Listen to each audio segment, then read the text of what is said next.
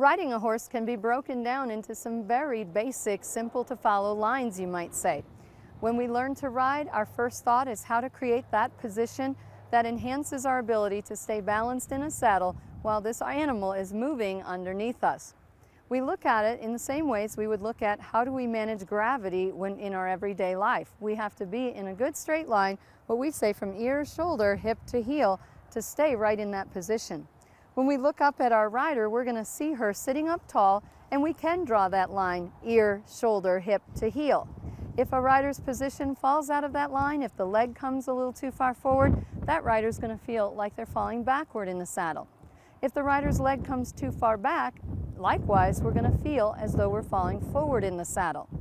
Simple, when we're sitting still, those position changes may not make that much difference. But we're going to see when this rider goes out and begins to execute some simple exercises, then she's going to have to maintain that correct position in order to be balanced with ourselves, the horse, and gravity. We also want to create another simple line.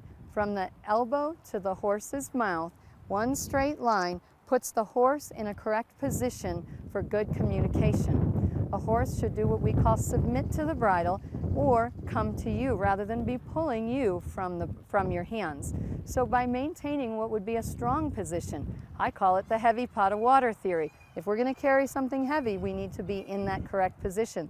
Likewise, when we ride a horse, whether that horse is going to be strong or soft in our hands, we still want to have the correct position available for anything that that horse presents. We'll ask our rider to begin at the walk by squeezing with both heels just enough to create that nice ground covering, long elastic stride. We want a horse that's active and fun to ride, so we don't want to accept anything that's too lazy or sluggish.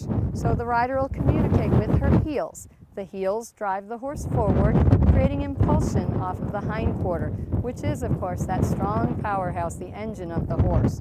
As she goes to the posting trot, she's going to squeeze with both heels, which will bring the horse to that two-beated rhythm that we know as a trot.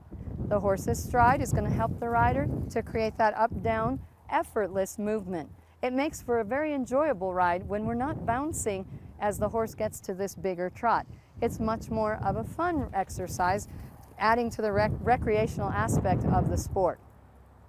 As she goes to the canter, she'll ask by stopping her posting. So she went to a brief sitting trot, asking with her outside heel only.